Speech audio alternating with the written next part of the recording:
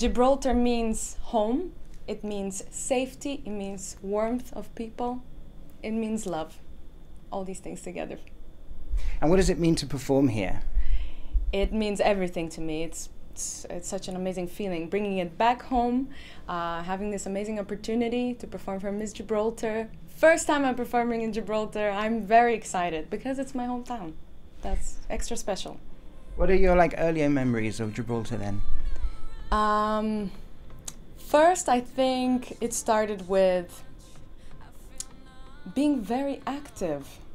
People here are very active, very healthy.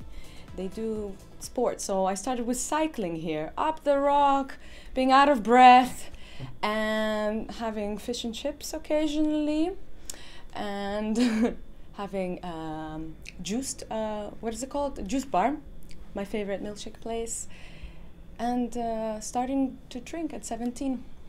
Great parties.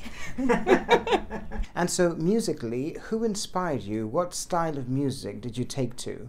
I studied in Institute of Contemporary Music Performance in London, and I was doing production, songwriting there, and I started with ballad music, soul, kind of inspired by Celine Dion, Whitney Houston, the big vocals. So I was really into it, and I worked with a big producer called Walter Afanasieff, who did the first album of Mariah Carey, Butterfly. He did My Heart Will Go On. He did a lot of songs, so it was a big opportunity for me. So that's why I was a lot of times in LA traveling to work with him. But I always felt a little bit like, I love these songs, but I'm young. I want to party. I want to do dance music. This is what I want to do. So after this period of time, I was working with producers in the UK and in Europe. Now I'm working with Polish producers as well.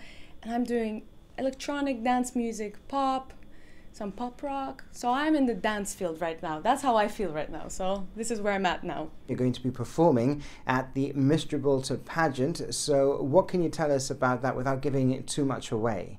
Let's just say I'll be performing my latest single and some more of my dance music. Yeah. And your latest single, I mean, it's a great big collaboration, isn't it? Yes, actually, it's my first collaboration with Sak Noel, who is this Latin DJ. He did the song Johnny, La Gente Está Muy Loca. The rest, you know. Yeah.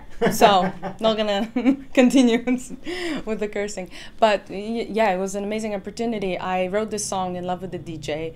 Actually, I got really inspired in a festival where the DJ was playing so well that he controlled my heartbeat at this point, and I was like, I'm so inspired, I gotta write it. So that evening I wrote the song, but the production was a little bit, I'm not great at production myself, so I needed help, and my management approached Sak Noel, and he was like, I love her vocals, give me 3 days. And in 3 days he gave it like a Latin twist, and I loved it. I was like, thank you so much. So I'm excited for this collaboration. Yeah, I hope it goes well. And what's next for you then? You're still releasing music, you've got a new single coming out. Are we going to see albums? Are we going to see you come back to Gibraltar? I'm always in Gibraltar. I'm back and forth. But yeah, I'm planning to release more singles, maybe at some point an album. That would be great. Yeah, and I'm hoping to collaborate with more musicians because there's just so many great ones and they inspire me so much. So that's my plan, short plan.